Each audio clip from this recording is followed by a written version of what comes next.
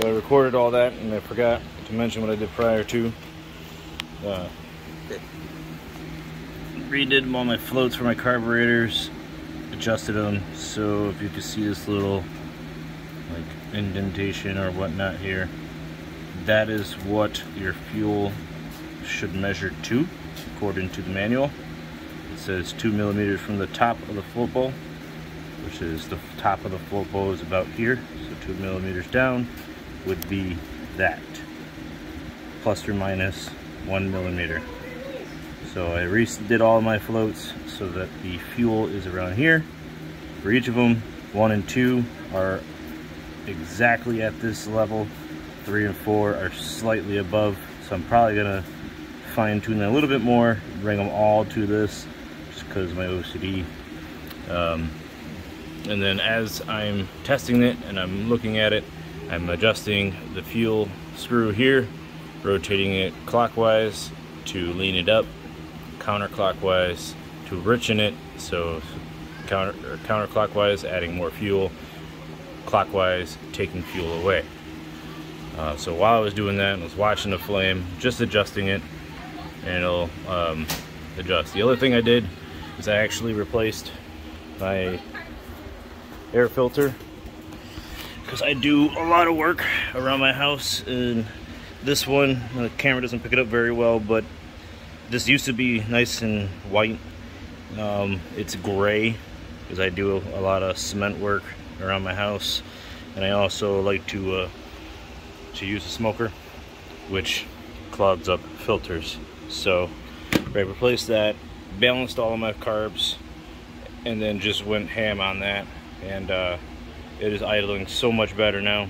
I also, like I said before, you'll hear it in the future, I mean, because I'm recording this part after I recorded everything else, which is really strange, messing with my head. But adjusted the idle screw in the center counterclockwise to back off the idle, and it still idles just fine after adjusting everything. So give it a shot.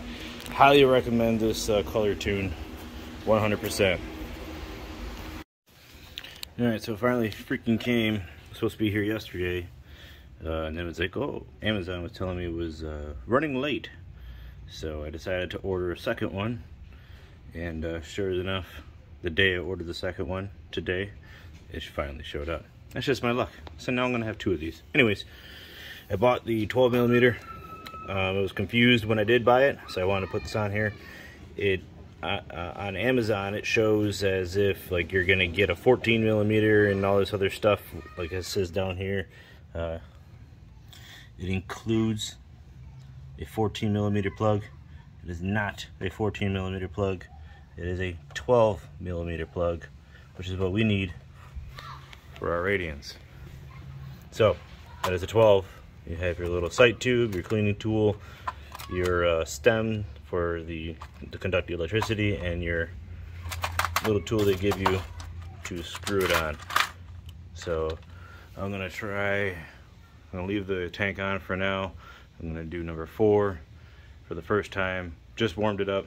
Haven't even tried testing this out yet, but I'm gonna put it on and then start recording and see what we get. All right, so here it is. I wanted to point out, when I watched a bunch of videos about this, people showed to finger tighten the spark plug inside of it, which is what the directions said to do.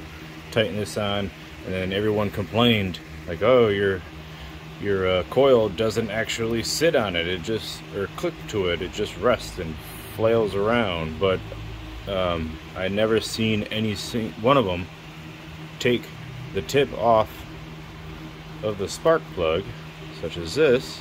This is on your spark plug, or it should be, and screw it onto here.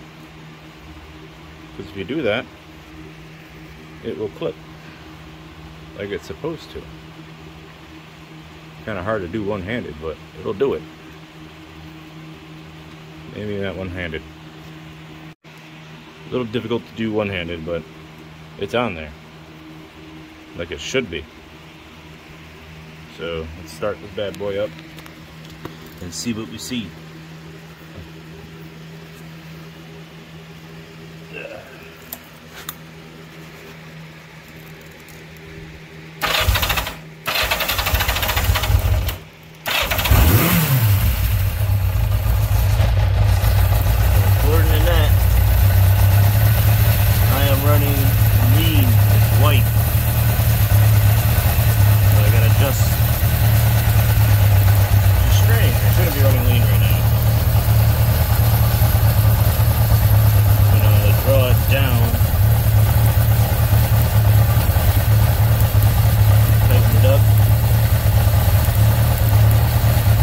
more of a yellow color in person. In the video it's kind of white.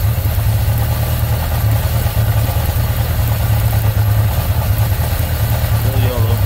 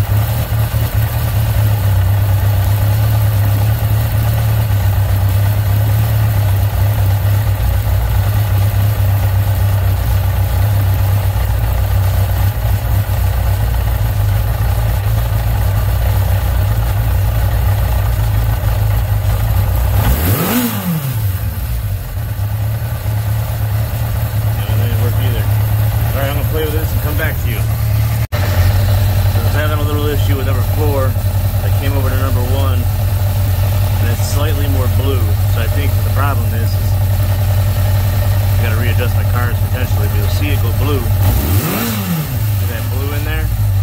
That's what you're trying to achieve. There it goes. Nice and blue. So it works, but a lot of the tuning still comes from you. It's just a good representation of where which direction you have to go instead of guessing all the time.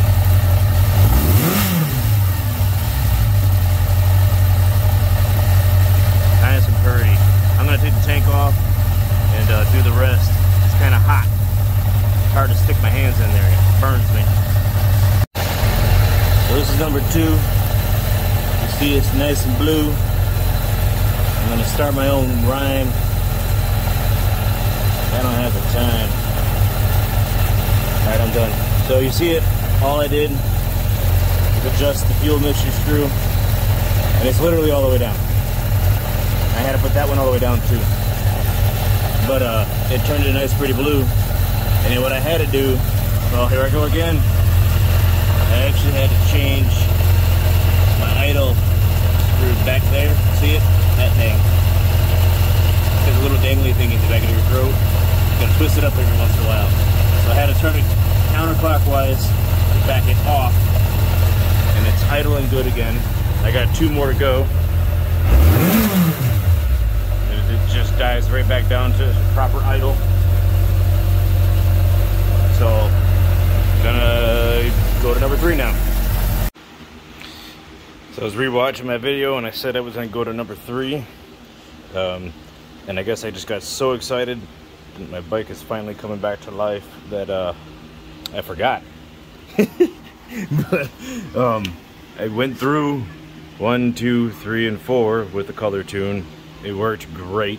I don't know what all those reviews and the fuss is about. Little tip of getting in there: needle nose pliers. It's going to be your saving grace to not burning yourself. Grab it, pull it off, and then use your ratchet. Get in there, get it all that nice stuff. Then you don't burn yourself. Unless if you don't have girly hands like I do, then go ahead and reach in there and do what you got to do. I moisturize every day. So yeah, it works great. Number 4 is still a little on the richer side. I'm gonna leave it because it is idling nearly perfect. When I run into more issues, I'll probably take this off. I did check for vacuum leaks. I don't have any vacuum leaks, so it's more than likely my float. It might be set too high, allowing too much fuel in. I'm not 100% on that, so don't quote me, but I would come back to that later. Number 1 actually darkened up a little bit after I adjusted these other 2, so all of these guys are a nice pretty blue, except for number 4. It's slightly blue, but still has some yellow, so it's almost there, just not 100%. All of these, for the air mixtures or the fuel mixture screws, I actually had to sit all the way down. If I backed them off, it starts to turn yellow again, and it was too rich. So I sat them all the way down very gently, so I hopefully did not break them. I'll know in a couple of months when I have to take this off again. But we shall see. It's running great now. Just to prove my point, I'm gonna start her up.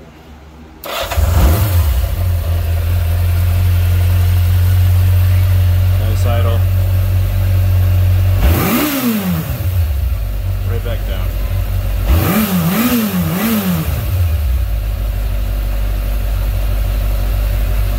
Much better.